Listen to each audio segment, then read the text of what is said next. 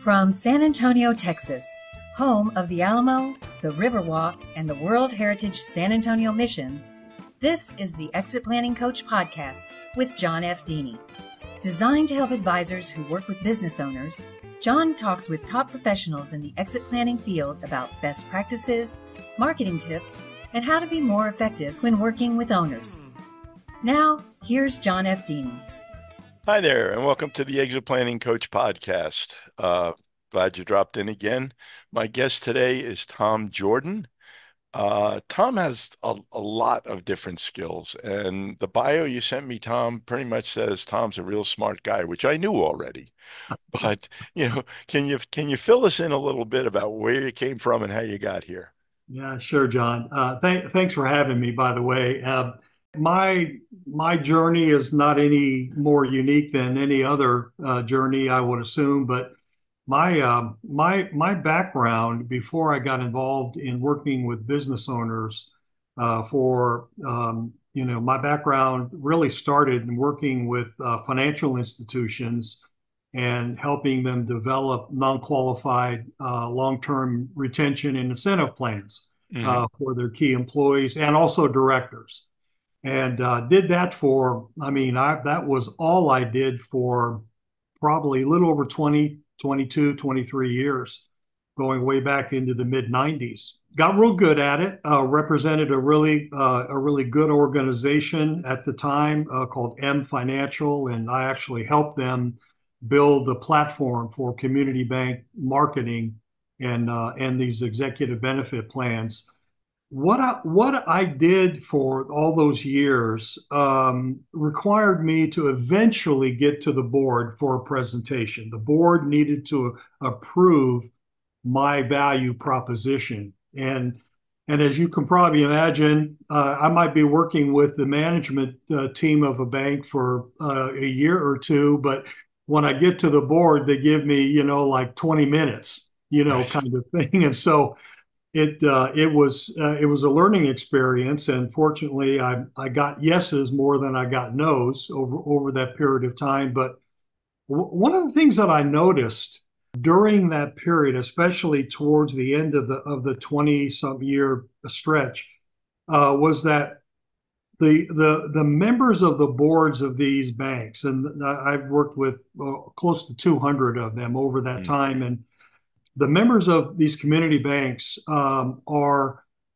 business owners, predominantly business owners in those small communities. And I kept getting owners coming up to me after the presentation and the congratulations, and they would say, "Hey, can you come and talk to me about my business?" And for several years, I just ignored that. I didn't think I had any real opportunity there.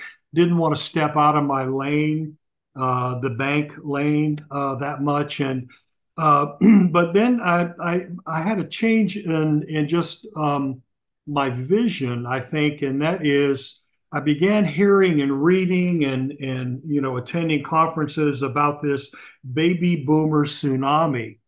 And that was a term that has been bandied around for years and years. And I kind of looked at that and I said, well, gosh, when you look at the segment of business owners who were part of that tsunami, there might be an opportunity there. So, and I was also at a stage in my career when I wanted to travel less, because I was on an airplane for years, Monday morning at 6 a.m. at the airport, and I'd be back Thursday night, kind of thing, week after week. And so I really dug in and discovered this idea, this concept called exit planning. And it really wasn't a known discipline or a subcategory of business planning at the time.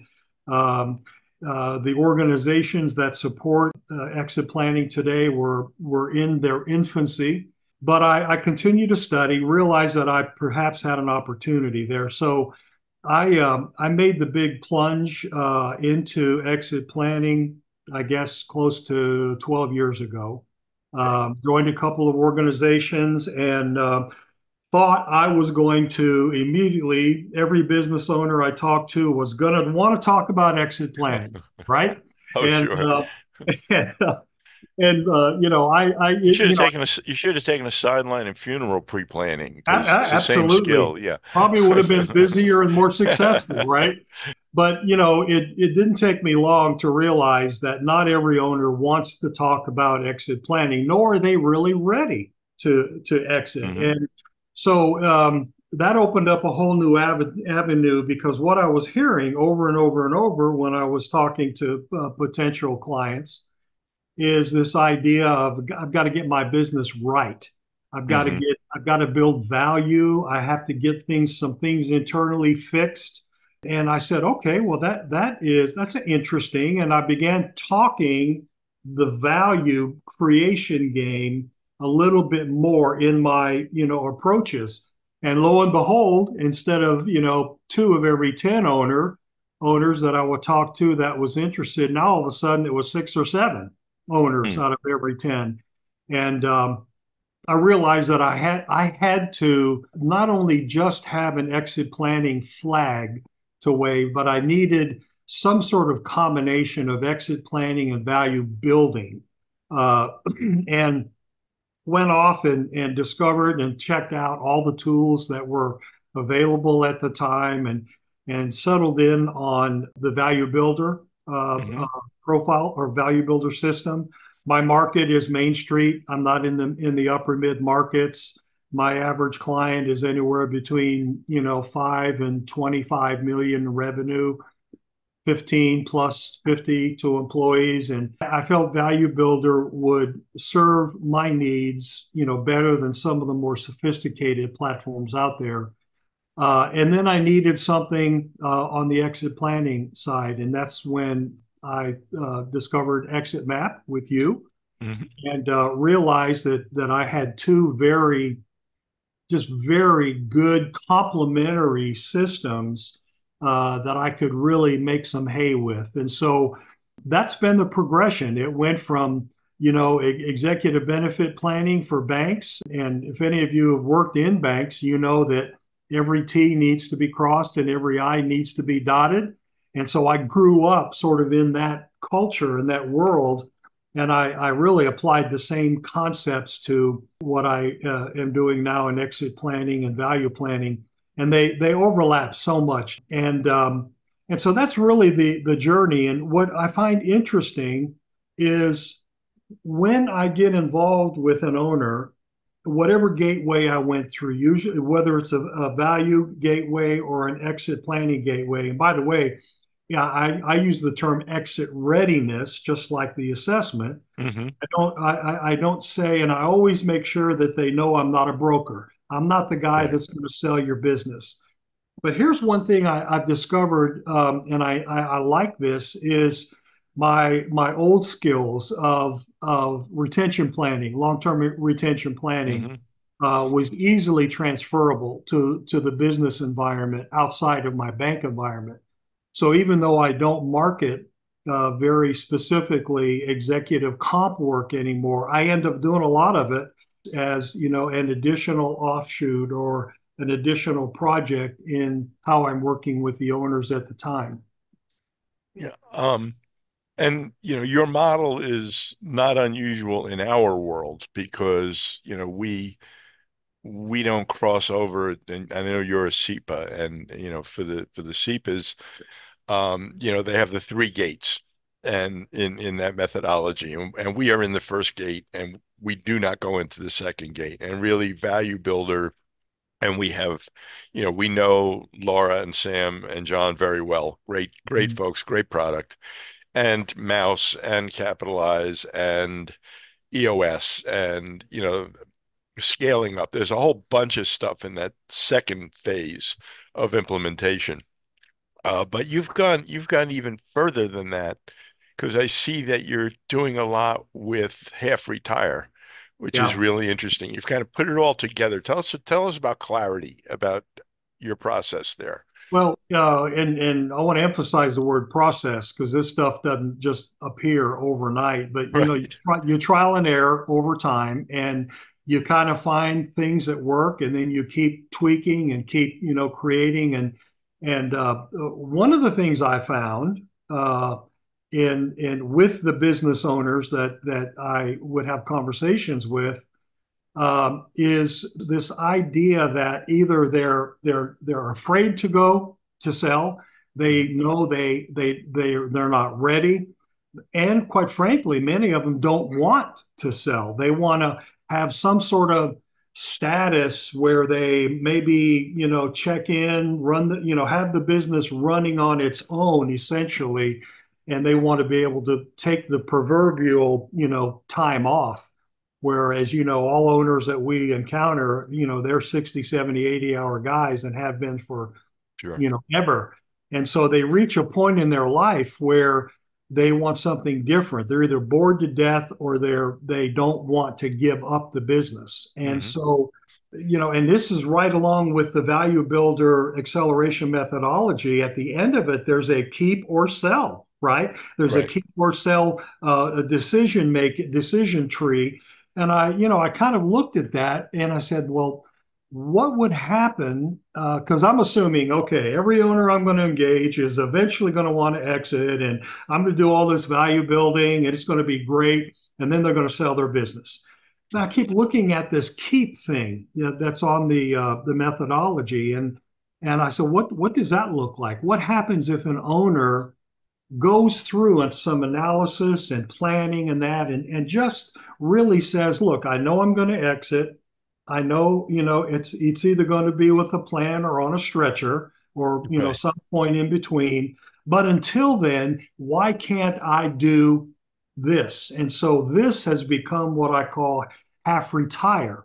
And it's a platform that owners are just crazy about. I mean, the response that I'm getting from that is more than any other message that I put out there. In webinars, in my outbound mail process, on my LinkedIn marketing, I'm getting the largest response in this concept of half retire. Let me hold you up for a second there. We're going to stop for a word as we do in the middle, and then we're coming right back. And I do want to spend most of the rest of our time talking about how half retire works.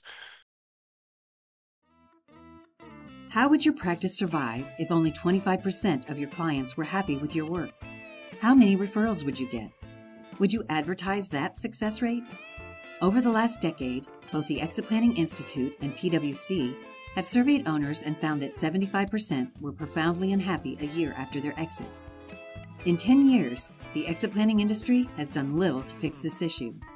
Business owners need purpose, direction, and activity after exiting. Planning for that starts with your very first coaching conversation. We work with advisors who believe that clients should be happy after exiting. Exit Map is a structured discovery process that helps you have deeper conversations about client options, objectives, and life after the business. We help you launch better transitions.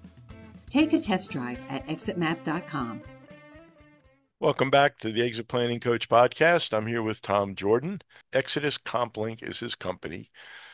Clarity is his process where he's combined the half retire skills with the value builder skills with the exit map tools. And we're talking about how that entire system works, especially half retire. Tom, before we go forward, we work in a team environment. Everybody's got to have more than one person on their planning team. If people want to get a hold of you for compensation or for half retire help or anything, please it'll be on the podcast, of course, but please give us your information for those listening in their car or something. Thank you, John. Tom.Jordan at exoduscomplink.com. That's also my website. And you can reach me at 210-772-1086. I work nationally, even though I live in San Antonio with John. I don't live with John. We don't. Clarify that, please. But I do work nationally. But I'll tell you one change that I've made, and it's been a pleasant change, is I don't do any traveling anymore. And COVID helped me in that. That was a silver lining. And then some personal issues with family, medical issues with family, have really grounded me in a very nice way. So all the work I do now is virtual, which I really like. I do too. I Yeah, do for too. And sure. I'll give the same credit. I'll give the credit to COVID too. As a former road warrior, I'm getting requests for speak. I still get requests for speaking and stuff. And I'm like, look, if you want me to do a webinar, I'd be happy to.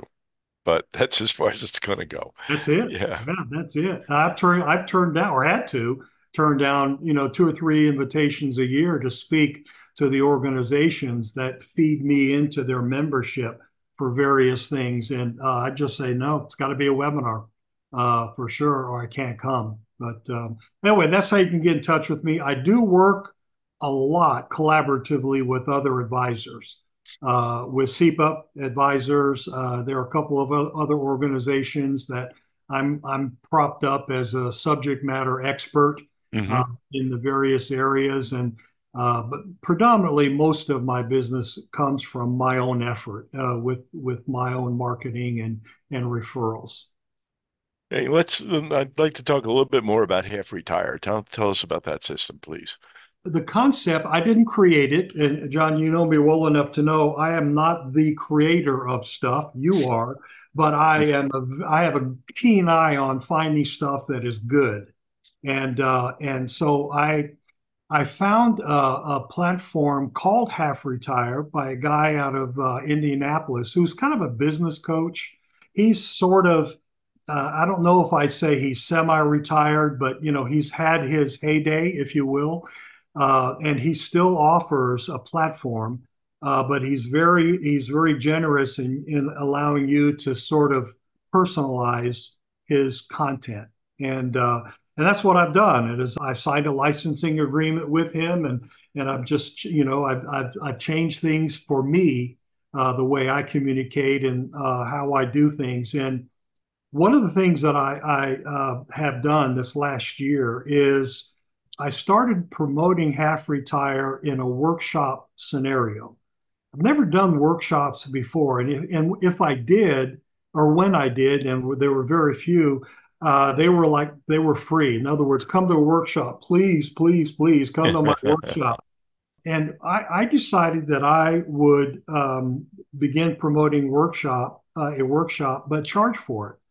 And so I created an agenda. It's a 6 week, 2 hour a week for 6 week program for owners that at the end of the 6 weeks they have a blueprint of their half retire. Now they're Ah. half retired, but they have their action plan Hmm. essentially. And I cap the attendance at 10 because I like the exchange between the owners. I Sure. don't present. I facilitate conversations during those sessions. I record them, and I just lather those owners up with all the other tools from Value Builder and from Exit Map. In other words, I'm preparing them for private engagement after that. Hmm. And by the way, I charge $2,000 to attend the workshop. Hmm. So I do 5 of those now a year.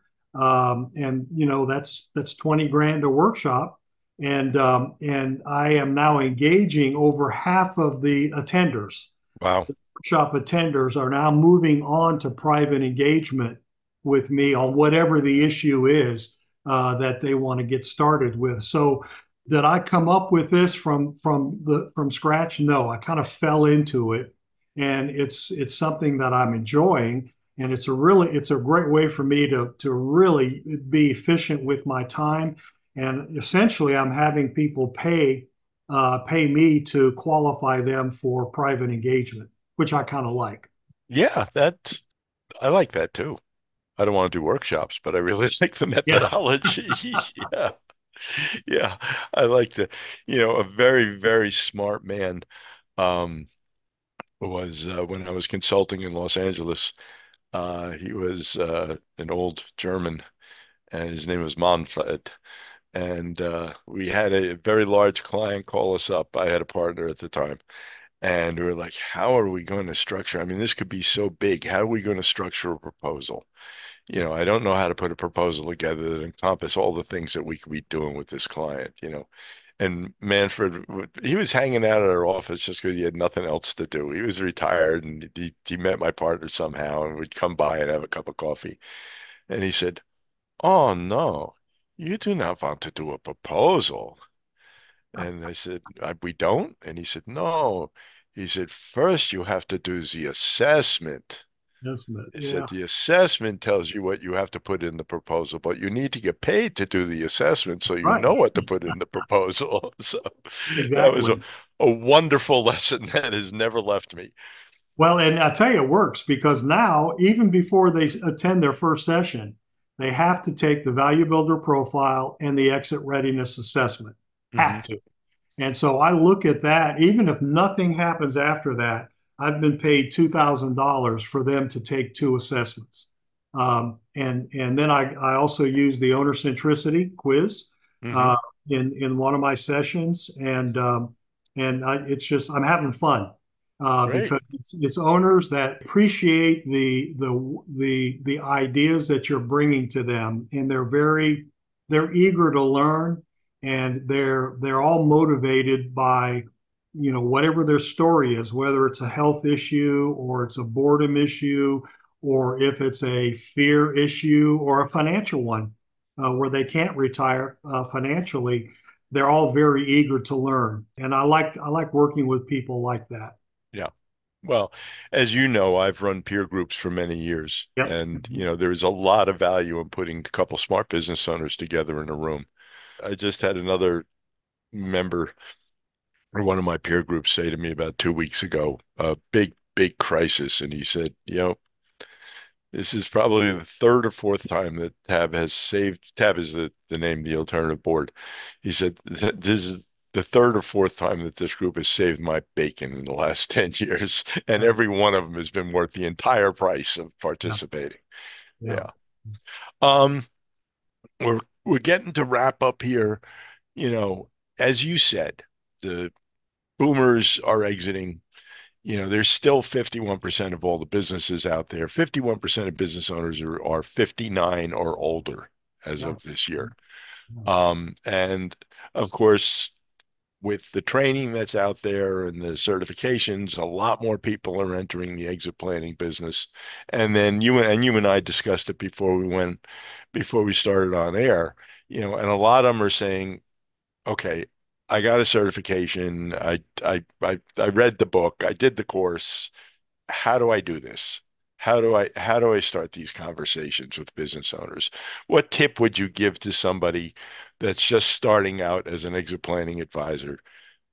Well, it goes without saying, the old rah, get out there and just, start. And but I think you got to have a strategy of putting your message out there, and that strategy needs to be highly supported by the technology tools that we have today. Hmm. And whether you are going to focus more on inbound marketing platforms, which I have several, or outbound. I also have several. You've got to have a plan. You have to have a system, and you have to have people to talk to. And referrals are great, but they will not fill up your calendar. It Hmm. just they just won't.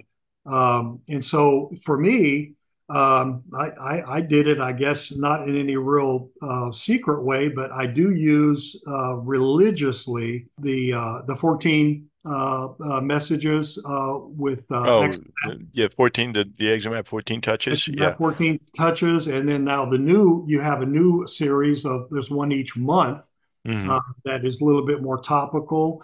Value Builder, in my opinion, has a wonderful They do. platform of content that I can pick and choose and put out there. I've built my contact database now after the many years. There are about close to 15,000 owners across the country that receive messages from me pretty much every other week. I don't want to overdo it. Right. Um, and then I've learned how to use virtual assistants very effectively in managing the activity. And for the first time in my life, I'm using LinkedIn as a marketing tool. I've just finished a process that is focused on putting owners into a 20-minute discovery session with me based Yeah, I on saw that on your the site. Yes. messaging, and I do that. And that I routinely have 4, 5, 6 of those meetings a week, Wow. uh, talking to people who, however they found me or responded to me, they want to at least check it out and ask me questions.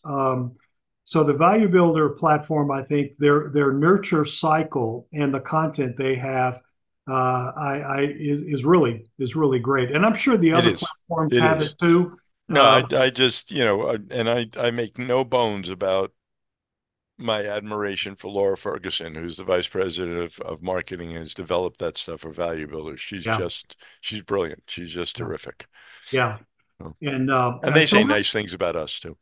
yeah, well, they should. That And and so that keeps me busy. And when I say busy, I'm not looking, and I don't work more than roughly 35 to 40 hours a week. Okay. I'm not I could, if I wanted to, I could work 60 or 70, but I'm at a stage in my life where I like the normalcy of working that amount.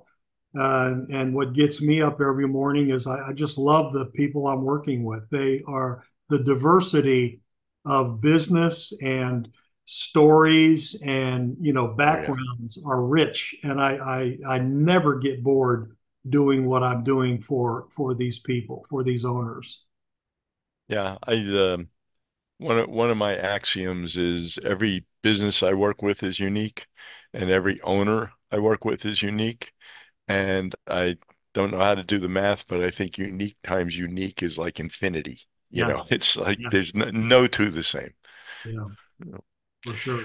Well, I appreciate your time, Tom. This has been great. Congratulations on your success and your willingness to share with other people. And I hope we can get you back as we start getting into more topic-based stuff. And I'll see you around town because we belong to some of the same organizations. So Yeah. Well, thanks, John. Thanks for having me, by the way. yeah, And good luck to you. And you got a great thing going. And just thanks. keep it up. Thank you, Tom.